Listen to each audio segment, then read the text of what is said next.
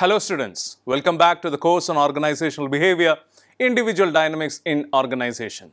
So we have looked into motivation, and in this module we are looking into the application part of motivation in workplace. So as part of lecture 3, we'll look into motivating the employees specific to the strategies for organization part 2. I'm Dr. Cyril Issac. I'm a faculty at the School of Business, Indian Institute of Technology, Guwahati. So today's theme would be many companies have shifted reward priorities from job status to skills, knowledge and other competencies that lead to superior performance. So initially, if the companies looked into, let's say, the job as such, the job status, but mainly now the companies are looking into what you possess in terms of your KSA, knowledge, skills and abilities. So that is what is required to undertake their TDRs. Tasks, duties and responsibilities. On that note, we start the class today. Let's look into financial reward practices. If you recollect the previous session, we had specifically looked into the importance of monetary part in terms of motivation. So many times motivational speakers and organizational change activists tell that monetary aspects or money is secondary. It is in fact an extrinsic parameter or extrinsic motivator, no doubt about it. It is not an intrinsic motivator, but still it has its own relevance, it has its own significance, which we underscored in the previous class. So let's look into the financial reward practices in detail. Financial rewards come in many forms. If you are working or you have interacted with your friends who are working right now, or in your organization, specifically in the previous organizations which you work, you would have seen that the financial rewards comes in different aspects. The first aspect is membership and seniority. When you're looking into membership, we'll look into each one of these parameters in detail. It pertains to your seniority within the organization. So sometimes you have reached a particular position where you command a certain bit of seniority within the organizational structure. So it warrants, it brings it elicits a certain level of reward with that particular seniority. Many a time it is also translated into golden handcuffs. You are being given golden handcuffs. You are being restricted. You are being retained. Some part of your financial remuneration is made as part of, let's say, some retention component in your salary, etc. So membership and seniority is the first important aspect. Second is job status. It is slightly different from the membership and seniority. When you are looking into membership and seniority specifically, it is with respect to, let's say, the organizational position. When you are looking into individual specific job status, what is that job status looking in terms of the position within the organization? It is more on an individual basis, individual centric. The third important aspect is competency. Many a time financial rewards, as the theme of the lecture in the previous slide has already stated that. Now the focus is more on competency, how competent you are. What are your core strengths? What are your specific areas where you can deliver for the organization? So those competencies are very critical. And finally, we are inevitably undoubtedly moving into a realm or area, an era of performance dominated work. Now this is not new to organizational behavior management or organizational structure in general. We'll look into some historical aspect in the coming slides, but at this point we would like to ascertain, I would like to ascertain that many organizations, several organizations actually look into the performance of the individual for their reward parameters, for bringing up a salary structure or a remuneration structure which is more engrossed or in line with the performance of the individual within the organization. So let's look into the reward objectives, its advantages and disadvantages in detail. The first reward objective is the membership and seniority. When you're looking into membership and seniority, the sample rewards could be something like you have a fixed pay, the component is bit fixed in terms of the pay package. Most employee benefits come in terms of membership and seniority. Paid time off could be another aspect, another example where such a reward is being reflected. The key advantages are, when you are looking into membership and seniority, it brings in a certain level of appeal to the particular job. So may attract applicants, no doubt about it. It minimizes stress of insecurity, because the moment you are talking about membership, the moment you are talking about the seniority, there is a level of job security that is coming with that particular membership or the status or the seniority position, etc. So you don't tend to feel that insecurity which otherwise was there in a contractual position or in terms of a temporary position. When you're looking into another advantage, it would be reduced turnover. You don't feel like you are already set in the organization. You do not have any particular reason to move out of the organization. It inevitably reduces the turnover. If you look into the disadvantage part, it doesn't directly motivate the performance, if you see. So if you do the work, you are being paid, and you are being paid based on the virtue of your membership, your status in the organization, or your seniority in your organization. But that doesn't call for your active involvement or active performance, and this is a disappointing part in terms of this salary structure, this reward parameter. When you're looking into membership and seniority, many a time it is a factor which does not directly motivate performance. If I do not do the job, still I'm getting the salary or getting the reward based on the position, based on the membership or the seniority I'm commanding within the organization.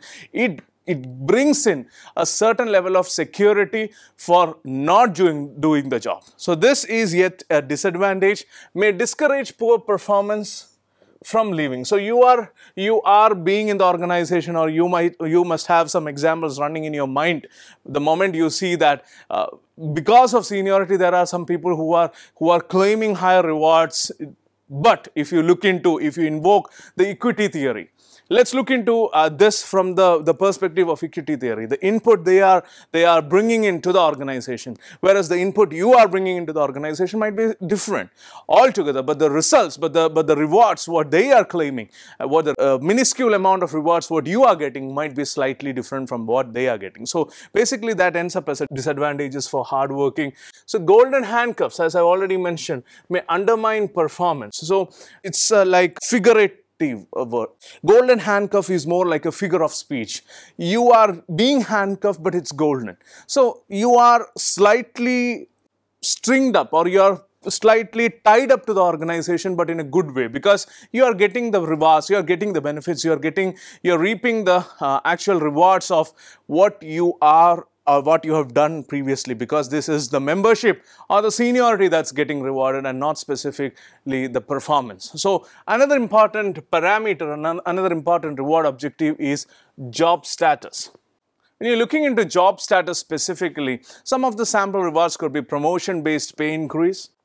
He or she has been raised to that particular status, so there could be some status-based benefits, like some particular position would warrant some particular result, some certain benefits, some certain rewards. You reach, let's say, position A2 or let's say B2 or C2, you are going to get maybe accommodation, maybe a fully furnished 3 BHK accommodation, something like this. So membership based can have a different connotation, but when you are looking into job status, it is mainly with respect to the particular status of the job that it is commanding. So when you are looking into some of the advantages of such job status reward objective, it tries to maintain internal equity, because within the organization you do not feel that you are at a disadvantage, because somebody who has raised or somebody who has reached the position, let's say B2, let's put some hypothetical position as B2. Somebody who has raised B2 is supposed to get that particular benefit, is definitely going to get that benefit. Then it brings in certain level of sense of equity, sense of parity within the employees, that okay, I do hard work, I do perform well, then I'm going to get to the particular position. If I get that certain position, I am actually assured of certain rewards, and that is what the benefit is, or that is what makes it an advantage when you are looking into from the equity point of view. You are not being looked down or under undermined based on this particular reward objective. You also have some particular advantages, like it minimizes pay discrimination because there is a certain level of parity, as I already mentioned. It motivates employees to compete for promotions.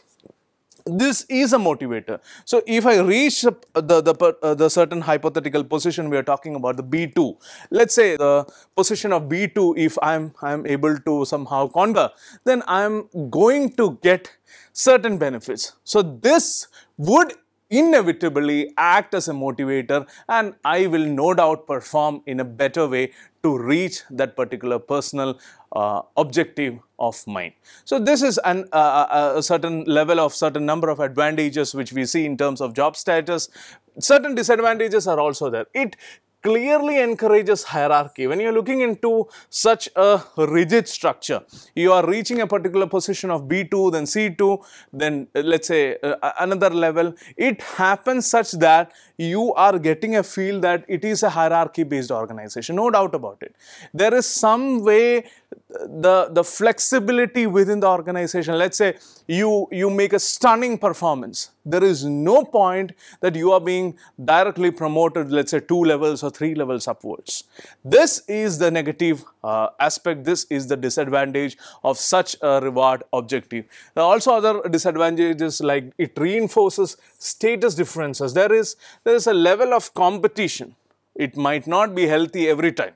It reinforces that level of competition that status can bring in. It motivates job competition and exaggerated job worth. So many a time you see that there are some individuals who reach the position. Again, I am referring back to the hypothetical position of B2 or C2. So that level you have reached, and there are some individuals who claim that, okay, I had reached there with immense hard work and immense effort from my side. So it gives an option, an avenue for those individuals to boast, to put air to themselves, to give air to themselves. So that would actually inevitably bring in a certain level of unhealthy competition into the organizational structure altogether, or it can have a certain level of competitive environment in the organizational culture. So job status has certain disadvantages like that. When you look into the third reward objective would be competencies. When you're looking specifically with respect to competencies, some pay rewards, some sample rewards could be pay increase based on competency. There are some organizations which religiously follow this. There are some organizations which also look into skill-based pay. When you're looking into such organizations, they are more individual-centric, they are more productivity centric, they are more result oriented. If you look into the advantages of these particular organizations, it inevitably improves workforce flexibility, and it also tends to improve quality and is consistent with employability. So you're looking into a situation where you are not following a very rigid structure. There could be a situation that one individual has been in the organization, let's say for 10, 20 years. He or she might have lost touch with what is happening across his surrounding. He might not have, or she might not have, for that matter, the know-how or the technical know-how that is actually warranted or actually required in the present scenario. There might be another individual who is stepping into the organization with higher level of core competency, higher level of idea with respect to what is to be done, higher level of technical know-how. So that individual has to be rewarded, and that can happen only in a flexible environment, unlike the previous rigid structure. So this is where some reward practices or reward objectives like competency-based reward objective comes into help. So in these situations, it gives the organization more flexibility to give them certain level of morale boost, certain level of motivation to do and perform well, so that they can bring in their knowledge, their skills, expertise which have learned, which is relevant to the industry, which is relevant in terms of the present technology and the future ones. That brings in a certain level of advantages, whereas you can also have certain disadvantage in terms of religion subjective measurement of competencies. You are not very particularly flexible in terms of competency arrangement. So there might be some measuring parameters where you are religiously measuring those particular parameters and you are being awarded or marked based on that, which is in turn not the right way to actually go about. You are actually looking into such situations where the organization may suffer because of lack of flexibility in understanding or comprehending the competencies. Let me put it in another word. If you have one way to solve the problem, there could be yet another way, or there could be 1,000 other ways to solve that particular issue. If that or those number of ways of solution is not identified and appreciated, then it turns out to be a disadvantage specific to skill-based pay plans when they are too expensive. The last one, the last reward objective is task performance. When you're looking into reward objectives like task performance, some of the sample rewards could be commissions, merit pay, gain sharing, profit sharing, stock options. So many of the parameters or sample rewards have been already discussed in the previous lecture. Let's look into the advantages. It motivates task performance. It is more result oriented. It attracts performance oriented applicants. So you are not looking into hierarchy, or you are not looking into just the years to be spent within the organization. Rather, you are trying to improve on yourself and you are trying to bring in a lot of performance orientation into picture. Organizational rewards create an ownership culture, and pay variability may avoid layoffs during downturns. So there is a sense of ownership that comes up with this task performance. I am in this organization so that I can do something with respect to the abilities or the best of my abilities. I have certain skills, I have certain talent. Based on that, I have been recruited here. So the moment I am here, I see that I can do or I can tackle this job in a much productive way. That is why the organization has taken me. So that realization will in fact translate to a sense of ownership, a sense of belongingness with respect to the organization, and I will try to perform. So you are moving from a tenure, a time-based setup to more of a performance-based setup when you are looking into such a reward objective. But that said, it is not devoid of any disadvantages. There are certain disadvantages, like it may weaken job content motivation. The individuals are not there with respect to the job content. They are trying to boost their performance every now and then. They are trying to showcase that their performance was better. So in fact, it may distance reward giver from receiver. This is a serious issue. When you are looking into the reward giver and reward receiver, there could be a larger width that can develop. There could be a larger division that could be developed with respect to this, because many a time they feel that I am here because of my own successful performance orientation. Many a time it would not be that case. Several times it would be that the organization is taking a liberal call, but that is not comprehended in an acceptable fashion, and that obviously leads to yet another conflict. So there are some disadvantages. It may discourage creativity in long term. There is no doubt about it, because you are only looking into performance. When your focus is only based on performance, you are getting into a perpetual fight or perpetual race, an imaginary perpetual race where you want more to be done. And in such a situation where the demand or where the inherent intent is to do more, you give relevance, you give importance more to quantity than quality. It is not that always quantity begets quality. Sometimes the quest for more will actually deplete the quality of things, or quality of task, or quality of products which you are making, which you are doing, which you are rendering. So these are some of the disadvantages which you should understand. There are several examples in front of us, but you should ponder, you should just stop there and take a step back and think. Are you a person who is running an imaginary perpetual race against something where you are supposedly, or you are supposed to give more and more every single time?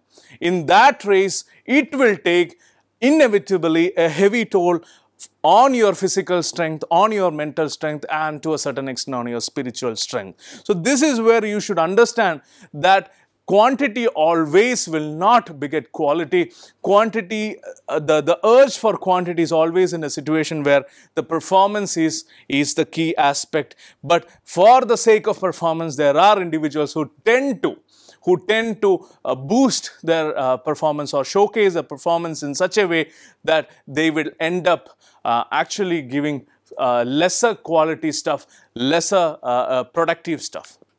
Let's look into improving reward effectiveness. We have extensively looked into reward parameters, reward objectives, etc. So what do these reward effectiveness or how can we improve this reward effectiveness?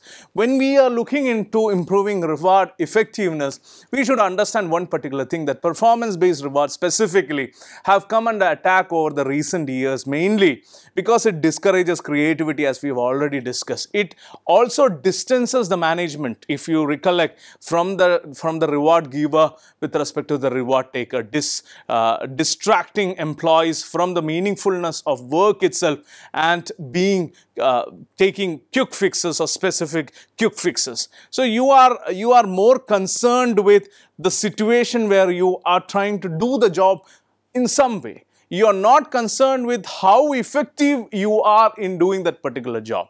You are not concerned, as I have already underscored in a very critical manner, that you are not concerned with the quality of the job. You are not concerned with what you need to do in terms of a higher productivity. You are just concerned with finishing of the job. So that would lead you to even a mundane level of job, content wise. It would lead you to be a mechanical or a mechanistic individual in terms of your job. In effect, it hampers or it creates a barrier of specifically creativity. So there are some research studies which even found that large rewards, very large rewards, can actually result in lower rather than higher performance. So there could be a counter purpose that's happening in this particular situation. There are reward systems that do motivate most employees, but only under the right conditions. If you are trying to take out the context, you are trying to give on rewards, there might be a situation that there could be a drop in the performance in a later stage. So you have to understand the context. You have to understand whether the reward is given in the right condition, whether the reward is actually going to boost or going to motivate that particular individual. All those important aspects should be considered when you are looking into improving reward effectiveness. Let's look into some strategies quickly for improving reward effectiveness. One could be link rewards to performance, which we have discussed. Ensure that rewards are relevant. Let's say you are giving a monetary reward to a particular individual, to a certain individual who is otherwise not very keen. He is already getting a handsome pay. He is already getting a great reward in terms of the monetary benefit. So he or she might not be very keen. He or she might be more keen in getting a recognition from the organization. So ensure that the rewards are relevant. Use team rewards for interdependent jobs. So this is something which organizations are trying to do right now. They are bringing in more tasks which are uncertain, the tasks which are complex, that will include or that will make the groups or teams to come together to solve. So it is such a situation, it is coming out to such a situation that individuals cannot solve, even the teams in itself cannot solve. There should be a cross-functional, cross-team arrangement that should happen, and those should be the pinpoints, or those should be the aspects where the rewards should pitch in. Ensure that the rewards are valued. So it is not like this was the key point in the previous slide when I mentioned that if you give simply the rewards without looking into the context, it might be that the rewards are not valued.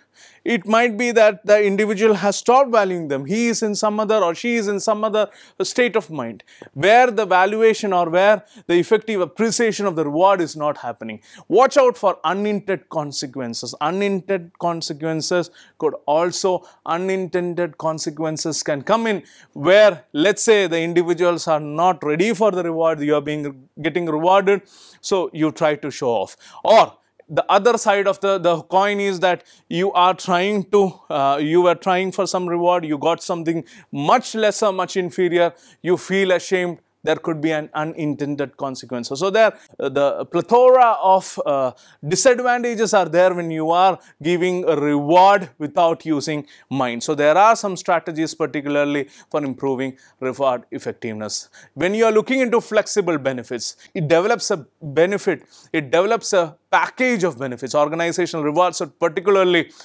be linked with each individual employee's goals. Again, I would want you to check back on our discussion with respect to strategic intent. If the organizational goals and the individual goals are not in line, then the organization or then the individual, both of them are going to suffer. Flexible benefits individualize rewards by allowing each employee to choose the compensation package that best satisfies his or her current needs and situation. There might be individuals who might, as I already mentioned, would prefer monetary benefit. There might be some individuals who are looking into a mix of monetary and other aspects. There might be individuals who are very well paid, they are not in dire need of money, but they need some recognition that's hardly coming their way. So it should be understood that what is that relevant need of that particular individual. Based on that particular need, you should actually make a reward pattern. The three most popular types of benefit plans which are seen across industries are modular plans, core plus plans, and flexible spending plans. Every single plan depends on organization to organization. Modular plan is something where an individual can choose which one. Let's say he is more keen on the money part, he might choose a modular plan where the monetary benefit is high. Core plus plans is where every core plus option is that you have certain benefits that is already accrued. Based on that, you will go for, let's say, additional benefits based on your individual preferences. Much similar to modular plans, but the difference is that if you are, let's say, you are a single parent, so the situation would be that you might need greater insurance care, you might need greater health care insurance. So the components would be shifted in those aspects, and the critical importance of this comes into picture when it comes in as a pre-tax arrangement. So you are getting some tax benefits specifically out of these flexible benefits, which adds on to your CTC, adds on to your total salary in specific. So when you are looking into intrinsic reward, specifically there are some employee rewards programs. Organizations are increasingly recognizing important work rewards, which can be both intrinsic as well as extrinsic. Employee recognition programs range from spontaneous and private thank you even to widely publicized formal programs. So there are situations emerging where people want recognition, and it should not be in a very hidden or in a very covert way. They want it to happen in a public platform. That's why employee of the month, employee of the year, and such recognition, the most productive manager, recognitions like this have emanated, have come up to the organizational lexicon. So this is where you tend to get people who are otherwise not very keen on monetary benefits or salary packages to get motivated. An obvious advantage of recognition programs specifically is that they are inexpensive, since the praise is always free. You can always put in a program and conduct a recognition ceremony, or let's say a thank you program, or let's say a thank you note can be displayed across. So all these things hardly takes any organizational resources, but the results they can give are tremendous. The results they can give are marvelous. Critics argue that they are highly susceptible to political management or political manipulation by management. This could be a reason, because there might be some situation where the management is not very keen in financially rewarding. There could be some situations where the management is trying to bluff the employee in terms of the recognition that is provided. In all such key situations, there is one thing that has to be taken into consideration, which is that this reward patterns should happen with a bona fide interest. It should not be in a malified way that these reward patterns should happen. There should not be any political manipulation of the management that should be happening in these situations, which will otherwise corrupt the whole reward pattern in total. So let's look into some of the psychological empowerment practices, and this is one of the key aspects with which I would like to conclude my session specifically. Psychological empowerment actually refers to a perceptual and emotional state in which people experience more self-determination, meaning, competence, impact regarding their role in the organization. So if you are looking into psychological empowerment, it is an extension. It is an extension of psychological safety within the organization, where you have a initial level of freedom to make your opinion, to raise your voice. When you have a certain level of such self-determination with you, you give meaning to what you consider the most importance or most important aspect. And with respect to that meaning comes the competence which we want to develop over the organization or within the organization. Psychological empowerment, therefore, can be and is always a perceptual and an emotional state in which people experience the self-determination, the meaning, the competence and impact regarding the role in organization. If, let's say, they feel that I'm working just for the sake of salary, I'm not having any particular meaning. That's why relevance of meaning of work has emerged. There are studies, there are research studies that are happening in decoding, in dissecting the meaning of work. What is the competence with which you are working? What is the self-determination with which you are working or with which you are involved in any organization? That would create, that would underscore what is the psychological empowerment that is happening or that is there within the organization. There are also research that has happened in some self-leadership practices. Self-leadership practices means people who engage in self-leadership establish a certain self-direction, a certain self-motivation needed to perform a task without their managers generating that motivation or initiative. So it's self-driven. You have an internal urge to come up, to perform, to be the leader, to take responsibility. So being the leader is not about taking just the authority. In one of the previous classes, I've already mentioned that if you are given in a position, this is the biggest challenge the organization and the individuals are facing alike. This is the biggest challenge. When you are given a job opportunity, when you are given a responsibility, people will tend to take that responsibility but not show the authority. Similarly, there is a possibility when you are given the authority, people tend to show just the authority and not the responsibility. So, in nutshell, if you are given a task to perform, please be in your organization. If you are given in your organization, you are given a chance to perform a task, please believe that you have both the authority to execute that, also the responsibility to execute it in a perfect way the manager wants. That is what the whole point of self-leadership is all about. So there could be some personal goal setting that could come up, like self-determined rather than assigned by or jointly decided by a supervisor. Constructive thought strategies like positive self-talk, mental imagery. Positive self-talk boosts your motivation. Sometimes, let's say, if you follow cricket, you would have seen that our Sachin Tendulkar, who is a legend in terms of the Indian cricket, he always had a self-talk. Within the crease he was standing, he always, he gets a bouncer, he just comes out of the crease, he just talks. There's a positive self-talk. So it creates, it brings in a situation where you are in a world of yourself. You're trying to motivate, encourage yourself, and that is the biggest motivator of all sorts.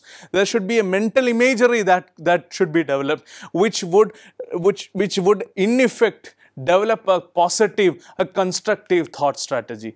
There are certain other self-leadership practices like designing natural rewards. People having enough discretion in their jobs to make changes which makes them more satisfying and motivating. There could be also situations of self-monitoring. Self-monitoring, in effect, which is the process by keeping track at regular intervals of one's specific progress towards a particular goal and objective by using naturally occurring feedback. So these are some of the self-leadership practices.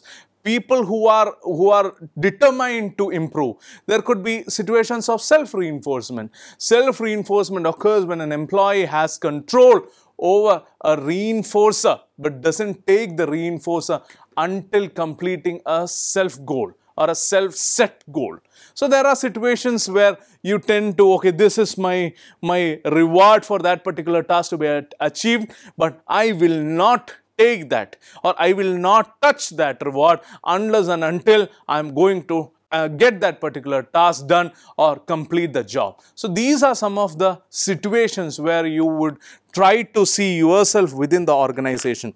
So we are walking through the application part of motivation. So consistently we are trying to make use of the theoretical understanding which we had in the previous module to put it in practice in the present module. So in this particular lecture, we have seen that there are situations which can bring in psychological empowerment. There are situations which warrant for self-leadership. So there are situations where you are not given any leadership position within the organization. Please remember that. You might tend to see that there are some years within the organization where you are actually not given any leadership position. Those situations warrant you to actively perform. Also, please take regular feedbacks. Try to see what is going good, what is going bad in terms of your work. Such a situation where you are open to feedback, you are performing well, you are in effect developing a leader within you. On that note, we'll end the class today. See you in the next class. Till then, take care. Goodbye.